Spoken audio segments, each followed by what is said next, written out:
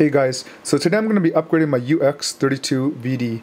The upgrade has already been done. I've already put in the wireless card and I'll go through the steps on what I used and kind of what you're going to expect when you upgrade it.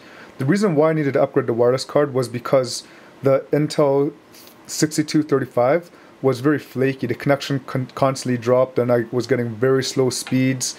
It was just awful. I mean, when I was in the basement, I got maybe 1 megabit per second, which was that's absolutely gross. Anyways, so what I've done is I've installed a killer wireless card onto the system. So let me just open this up and I'll show you. So as you can see already, I'm already connected to my network and it's running at 300 megabits per second. Even right beside the router, the Intel could not pull 300 megabits per second. And just to show you what card I'm using the Killer Wireless 1202. It's a dual band card. Now remember, you have to get the 1202 model because we need integrated Bluetooth on this system. Okay, so I'm just going to shut this down so I can flip it over. Oops. Okay, so I'm going to shut it down now. And as it's shutting down, so I just wanted to show you.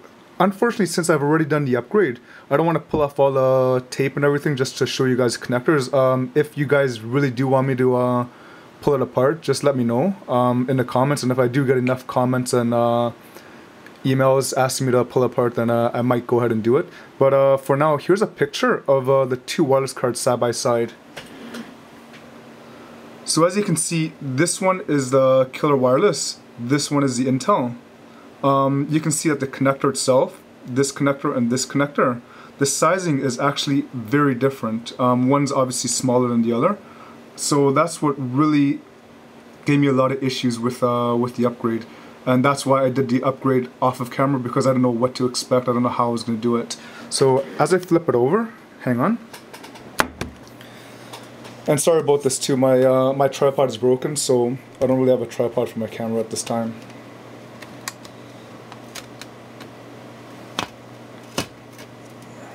Okay. So this is my my network card is right here. What I actually had to end up doing was, because if you look at this image here, I had to put two-sided tape here and here, and I had to tape it around to hold the connections in place. As you can still see the two-sided tape right about here. So what it is, I put two on the connectors and I had to tape it down. The reason why I had to do this was because even after I modified my network card, the pin still didn't fit through the hole. So it was kind of teetering on it. It didn't actually like go right in. So I had to tape it down. Now alternatively, what I was thinking about was you could probably cut the wire and solder it directly onto the network card. But the reason why I didn't want to do that was because I wasn't sure if this was going to work or not. I don't know what kind of issue I was going to run into. And right now, since it's holding up properly, I don't see a need for it at this point. So I'd recommend taping it versus soldering the wires directly to the network card. Just as I can show you, here is the Intel card that it came with. Very similar to the Killer Wireless, but the only difference is obviously the connectors. It's a much smaller connector. So on the Killer Wireless, unfortunately, since I put it in, you can't see it, but on the Killer Wireless, this ring around the connector, I squeezed it off, so it was just that middle pin that was protruding out of the network card, and then I forced the connectors on and then taped it on.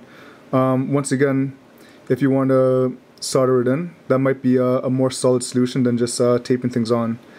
Other than that, the only other solution that I could have thought about, which it did cross my mind, was replacing the whole antenna. Now the antenna runs right across here, and you just have to kind of figure out what you're going to replace it with. I was thinking about using some scrap parts from another notebook, but it's going to be very time consuming and I didn't think it was worth it. So at this point, it's running the Killer Wireless card and it's very healthy, it's very fast, and I like it a lot better than the Intel Wireless. So if you have any questions, just put in the comment section below and I will try to answer them as best as I can. Thanks a lot.